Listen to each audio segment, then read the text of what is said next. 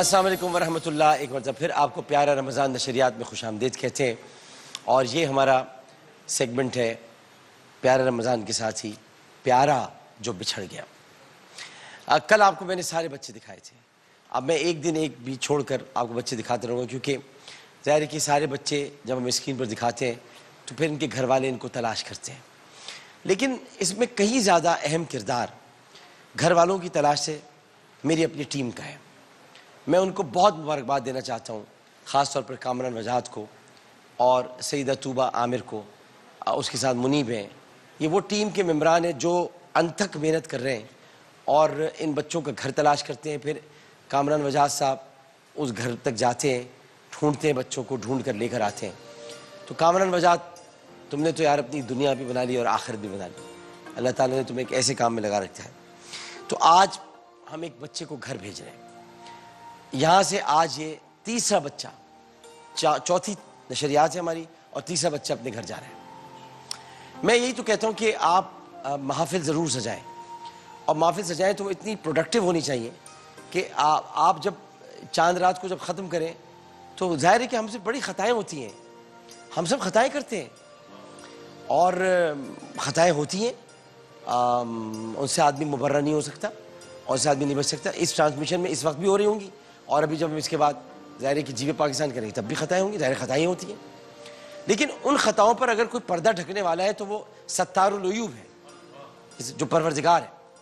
और सत्तार उस वक्त आपके ऐब ढकता है जब आप सत्तार के अहकामात पर चलने की कोशिश करते हैं।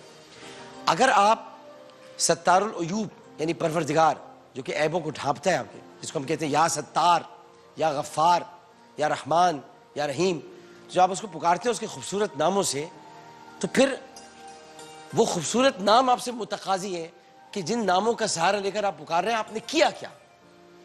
और आपने अगर इस पूरे रमज़ान एक बच्चा भी गुमशुदा जिसके माँ बाप उसको तलाश कर रहे थे, ढूंढ रहे थे, वो उसके घर पहुंचा दिया, मिला दिया, अल्लाह ताला मुस्कुराता है। मुस्कुराना सही मुस्लिम में मौजूद है कि अल्लाह ताला मुस्कुराता है, यानी मुस्कुराहट का जिक्र है अल्लाह सुब्हानहू व तआला की। वो एक जहन्नमी शख्स का जिक्र है कि वो किस तरह से सुरयान के बल आगे बढ़ता हुआ घिसटता हुआ जाएगा। अल्लाह ताला उसे भी बहुत तवील हदीस है सही मुस्लिम में। तो मगर उसका मकसद ये कि अल्लाह मुस्कुराता है।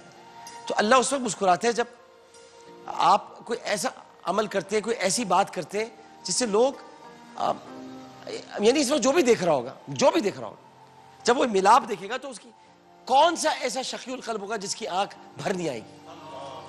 हम सब रकीकुल क़ल्ब हैं, हम में कोई भी शकीउल क़ल्ब नहीं है। जो शकीउल क़ल्ब थे वो करबला में देख लिए, जो रकीकुल क़ल्ब है वो नजर आते हैं। वो सब रकीकुल क़ल्ब, सबके दिलों में इस वक्त नरमी है और नरमी रहनी चाहिए। तो आज जब ये बच्चा जाएगा तो मैं इसीलिए, हमारी टीम के कामरान वजाहत हैं, मुनीब साहब हैं, सईदा तूबा आमिर हैं, ये लोग जो काम कर रहे हैं, मैं ज़ाहिर तूबा तो मेरी अहलिया है, लेकिन बाकी जितने लोग काम कर रहे हैं मैं इनको इसी खराज तहसीन पेश करता हूँ कि इनको ऐसे काम पे अल्लाह ने लगा दिया है कि ये सिर्फ़ और सिर्फ उसी में मसरूफ़ रहते हैं। इनको कुछ नहीं पता इस वक्त दुनिया में क्या हो रहा है, यहाँ ट्रांसमिशन में क्या हो रहा है। कामरान वजाहत साहब खड़े हुए सामने, कामरान वजाहत साहब सुबह से निकलते हैं, अभी सवात और कालाम से बच्चे ढूंढ के ला रहे हैं। सवात और कालाम से जो लोग जिनके माँ बाप है वहाँ से भी आ रहे हैं, वहाँ भी ढूंढ लिए इसने। ये सुबह निकल जाता है गाड़ी में, मंगो पीर जा रहा है तो कभी लियाकताबाद जा रहा है तो कभी मुझे रिपोर्ट देता रहता है।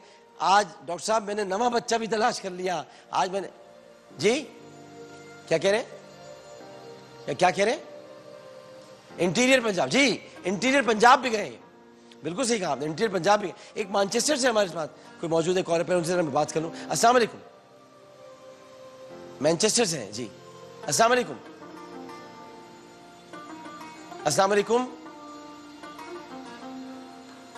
मेरी आवाज आ रही है जी? मैनचेस्टर से कॉलर है।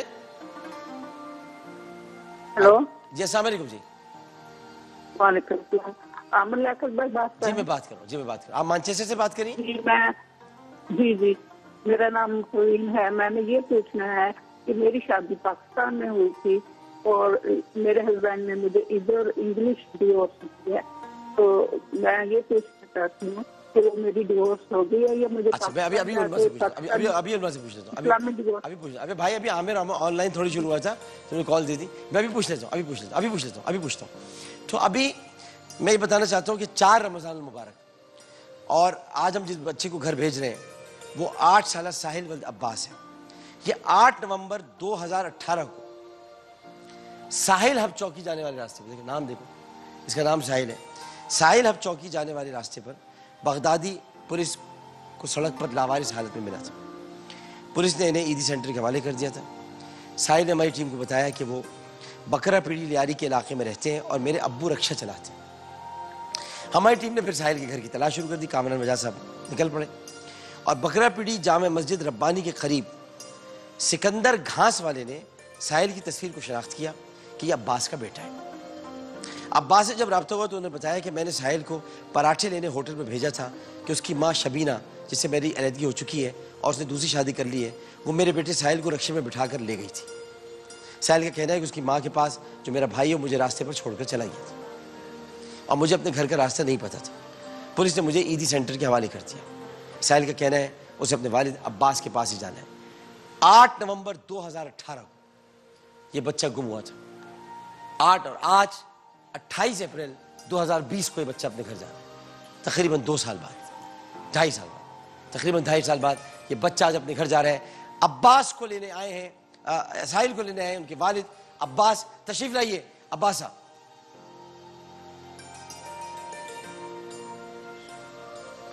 आओ बेटा, आ जाओ।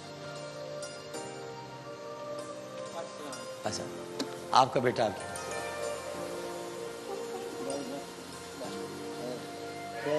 बस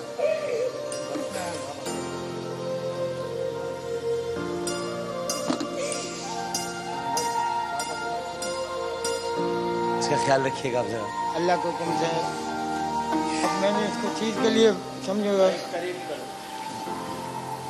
माई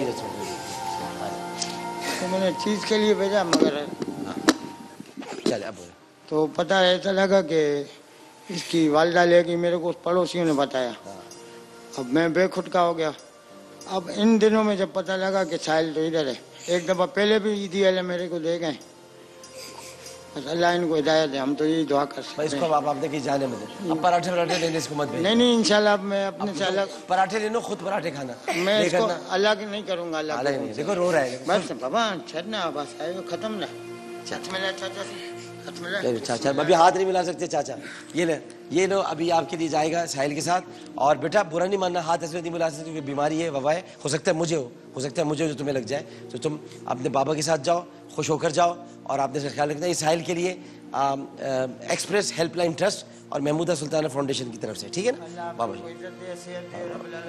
मैंने सारी जिंदगी बाबा जी का जानवर लाए, बकरे वगैरह ना, गाड़ी चलाता। अच्छा गाड़ी बकरा पीढ़ी पे काम करते हो ना? जी हाँ ठीक, बहुत शुक्रिया।